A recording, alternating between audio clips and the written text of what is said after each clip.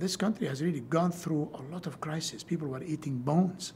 People were dying. Look at the history. They're dying in villages because there's nothing to eat. Just totally. No rain, infestation, disease. People literally left their country. Now people are all coming back, not just to their country. People from the countries Saudis left to are coming to live here. And these things didn't come together easily. So when I think about space, to me, it's not just technology, sending people out there, and just let them, rave about it on Twitter or something. It's not just those things. To me, the people that are going to go to space are going to be people who know their country very well and are proud of their country. They know the history of their country. So we're going to go through a process of getting people to know who sent them to space and what they should be doing for it.